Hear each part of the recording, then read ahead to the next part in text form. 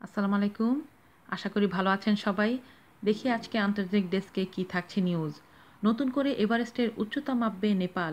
2015 সালের ভূমিকম্পে এভারেস্টের উচ্চতায় পরিবর্তন ঘটেছে বলে মনে করছে নেপাল। সেজন্য আগামী 2 বছর ধরে তারা এভারেস্টের উচ্চতা মাপার সিদ্ধান্ত নিয়েছে। নেপালের জরিপ দফতর বলছে এভারেস্টের উচ্চতা আগের জরিপগুলো অনুযায়ী 8,848 মিটার অর্থাৎ 29,029 ফুট বলে মনে করা হয়, কিন্তু এভারেস্টের ভৌগোলিক অবস্থানে পরিবর্তন ঘটেছে বলে মনে করেন তারা। কাঠমান্ডু পোস্ট পত্রিকা নেপালের কর্মকর্তাদের বরাত দিয়ে জানাচ্ছে, আগামী 2 বছর ধরে তারা এভারেস্টের উচ্চতা মাপবে। সেই সঙ্গে সেখানে জলবায়ুর পরিবর্তনে কী প্রভাব পড়েছে সেটাও দেখা হবে। পুরো জরিপে খরচ হবে প্রায় $13 লাখ। এভারেস্টের উচ্চতা মাপা হবে এই পর্বতশৃঙ্গের 3 দিক থেকে। শেরপারা এই জরিপের জন্য জরিপের যন্ত্রপাতি বহন করে পর্বতচূড়ায় নিয়ে যাবেন।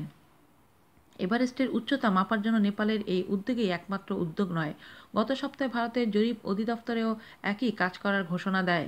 অনেক ভূতত্ত্ববিদ মনে করেন 2015 সালের ভূমিকম্পে এভারেস্ট শৃঙ্গ কিছুটা বসে গেছে। এভারেস্ট শৃঙ্গের হিলারি স্টেপ বলে পরিচিত একটি প্রস্তরখণ্ড ধসে পড়েছে বলেও মনে করেন অনেকে, যদিও এ নিয়ে বিতর্ক আছে। এভারেস্ট শৃঙ্গে আরোহণের ক্ষেত্রে হিলারি স্টেপকে সর্বশেষ বাধা হিসেবে গণ্য করা হয়।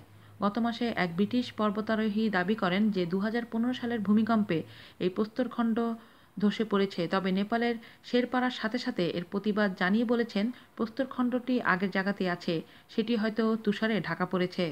আজ এ পর্যন্তই। ভালো থাকবেন সবাই। আল্লাহ হাফেজ।